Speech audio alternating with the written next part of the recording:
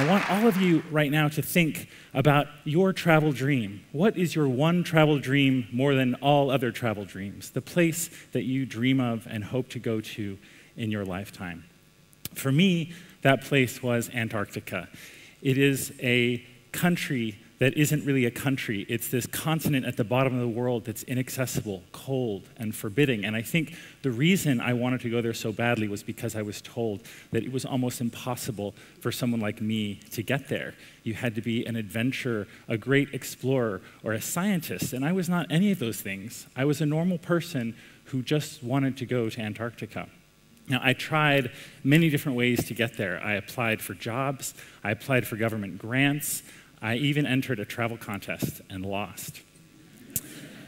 But something that I realized is that they had tours to Antarctica that I could take, and I began to look at these, but they were prohibitive. Most of the tours cost $30,000 or $40,000 a person to be taken down to this place. And also, I didn't want to go on a tour. I wanted to go on a journey. I wanted to explore this place. Now, there's a fundamental difference between travel and tourism. They're two very different things. Tourism is a multi-billion-dollar business, and it's travel that's sold as a commodity. We desire a destination, and so we pay for it, and we expect a certain experience. We expect certainty, and then we go to the place, and we have the experience. But really, you can't sell a travel experience. You can't buy the experience of a country. I'm always trying to eradicate this word do. In English, we always say we've done something, and people talk about travel this way. I did Paris. No place is ever done. And we can't think of it this way. Travel, real travel, is when you take to the open road and you accept everything that comes your way, be it thrilling, joyful, difficult, or depressing. This is what the original explorers did. And this is what I wanted to do. I wanted to explore. Now, I'll just show you an example. These are tours that are on sale right now for Budapest in Great Britain. And you can see the problem with tourism is that it allows the market to decide the price of an experience. This week, Budapest is very cheap. The experience of Budapest is very cheap. But we know here that that's not the case, that this is a rich experience, that it's a rich city. This is not exploration that we see here. But something that I noticed as I was dreaming of my travel to Antarctica was that if you looked at a map of the world, where I lived in Washington, D.C., it was way up here, and then Antarctica was way at the bottom of the world. There was this huge, unfathomable distance. But I knew that I could get there somehow because it was on the same planet as me. It wasn't like going to the moon. And furthermore, I looked and I saw that there were roads. All of these countries in between where I lived and almost all the way to Antarctica had roads. And I figured if there were roads, then there was a way for somebody like me, a normal person without any special means or money, to get to Antarctica. And so that's what I did. I realized all I had to do was follow the same direction long enough, which in this case was south. So I got on the bus in Washington, D.C. One morning, I stood outside my office. It was New Year's Day. The city bus came by. I stepped on. I paid my fare at €1. And all I carried was this backpack. And I rode that bus to the very end of the line. And then I got off. And then I got on another bus and rode that bus south to the very end of the line. And I got off and I got on another bus. And I kept riding buses all the way to Texas. And I rode all the way across Texas. And then I rode all the way across Mexico.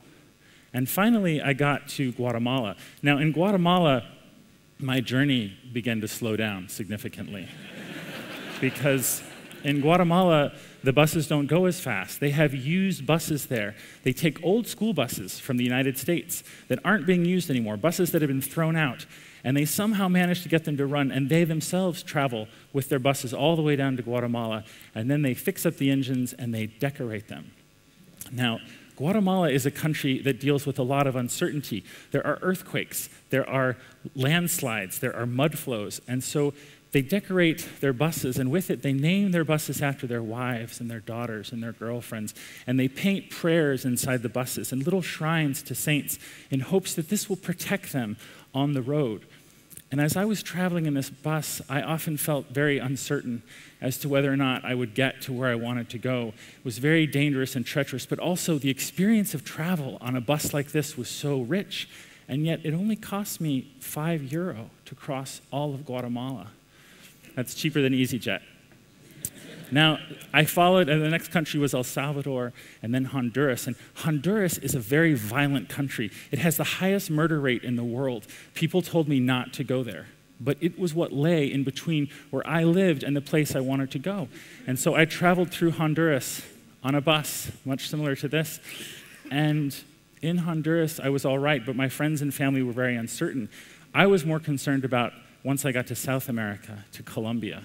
Colombia is also a country with a very violent reputation, with lots of murders. And not only that, the State Department in the United States published a report saying Americans should not travel to Colombia. It is very dangerous, it is very uncertain. Not only that, they said, you should not travel on the bus in Colombia. And then they said, specifically, you shouldn't travel on buses at night because they get attacked by drug gangs and by narco-terrorists and by bandits. They surround the bus.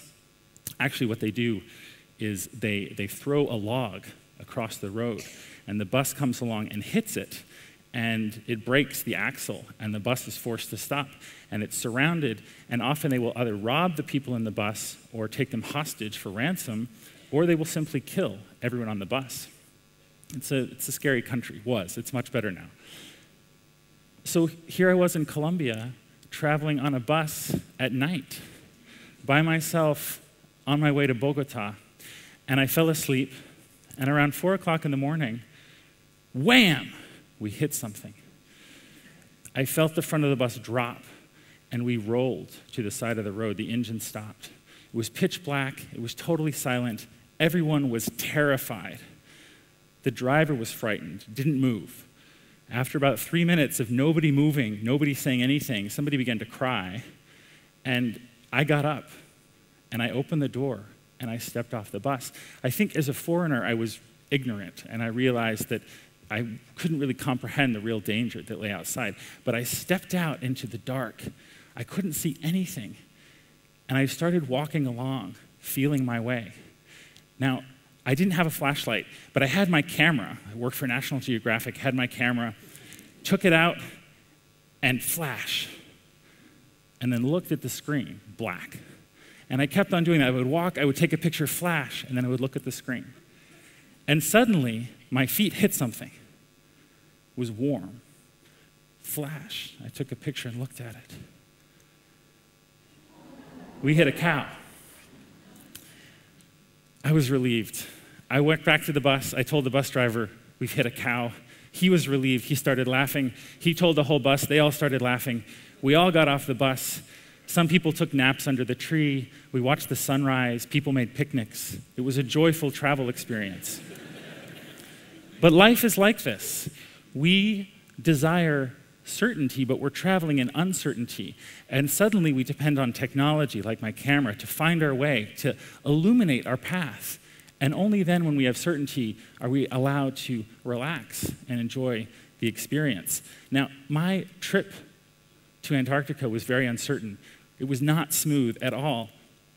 Once I was in the Andes going along, and this huge boulder fell from a cliff and smashed the truck right in front of us. If it had been 2 seconds later, it would have been our bus. I watched this all from the front seat of the bus with horror, and fortunately, we were able to get out and save the 2 people in this truck and get them out, and we were able to move all the rocks and clear the road. But this frightened me because of the uncertainty. It was like a cartoon, a giant boulder falling and destroying the vehicle in front of us. In the Altiplano in Peru, we're at 5,000 meters high. It's very high. The air is very thin. The tires expand and they pop. And so we popped 2 of our tires at 5,000 meters altitude. But I was grateful for the experience because while I was in the bus, I wasn't really traveling. I was just kind of dozing. And suddenly, fate would have it that I would stop and have a tour of this magnificent landscape that most people will never, ever get to see and that I will remember forever. In Bolivia, we had to deal with floods. And the floods in Bolivia, when it rains, all the roads, none of them are paved, and so they just turn into rivers of mud. And when this happened, we, the passengers, were expected to get the bus out of the mud. So I would get up to my waist in mud and push with all the other passengers. And this happened not once, but about 5 times when I was in Bolivia on 5 different buses.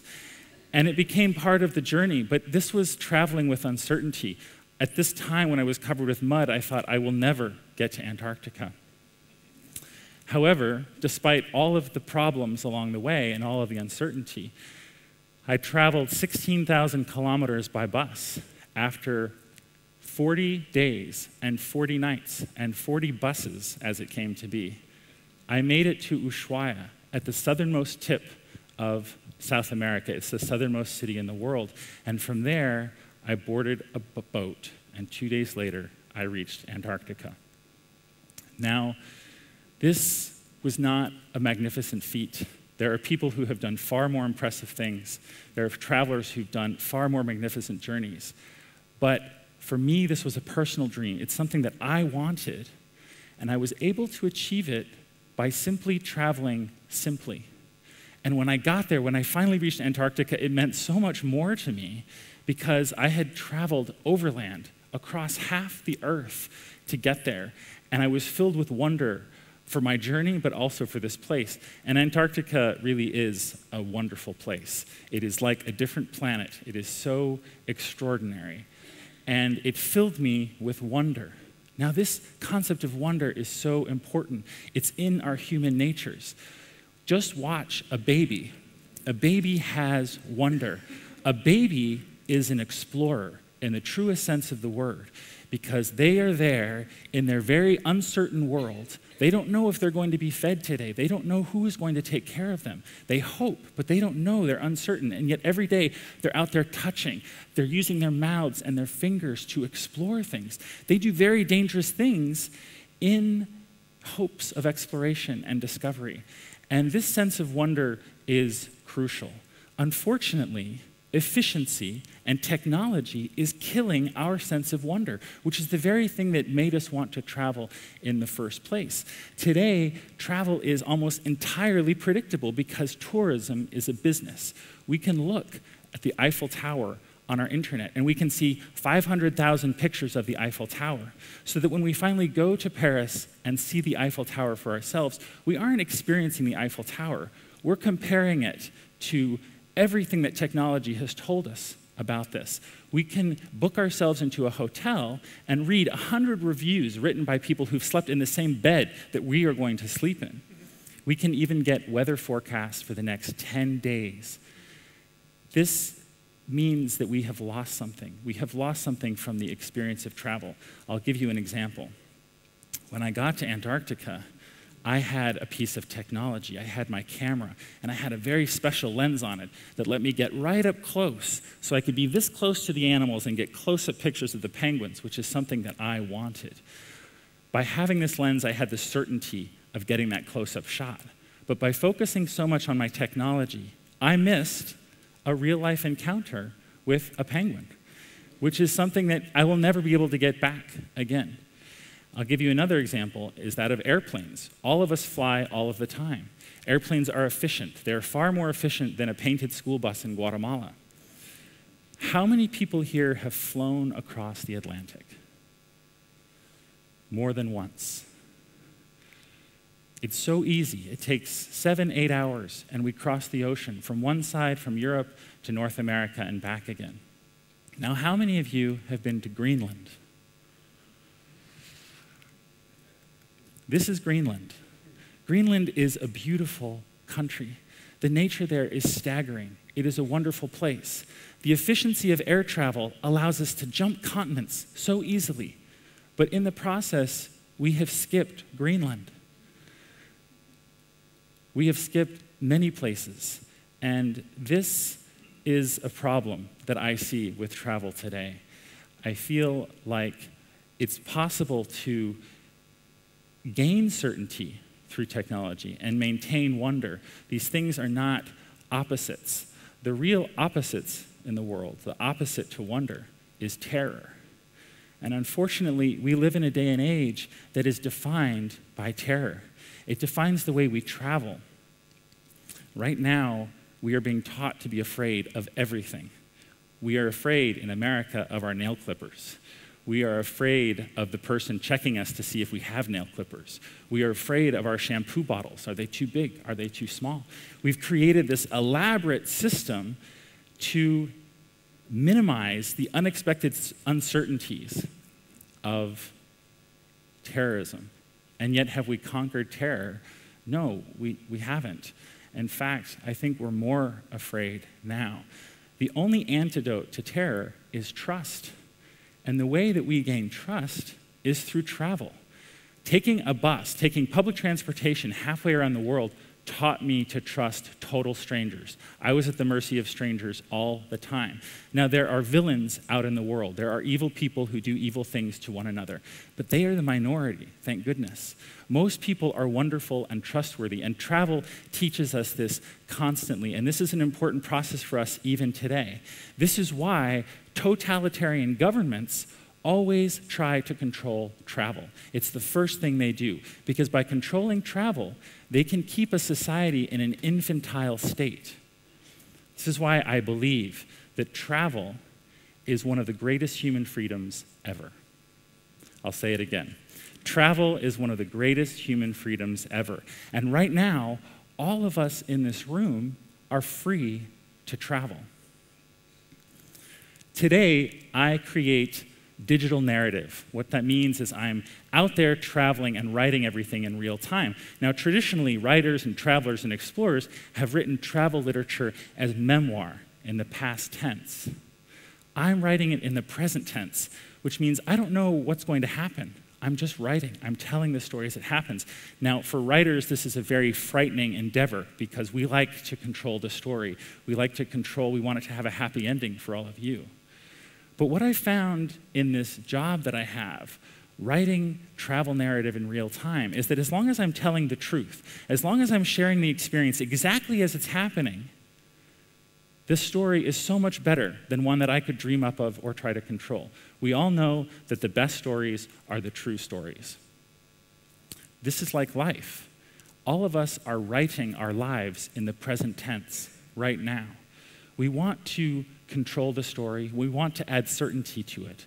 But if we do that too much, not only do we delete the sense of wonder that we have about our lives, but maybe we cancel out another possibility, another discovery that is far more invigorating and enlightening and perfect for us individually.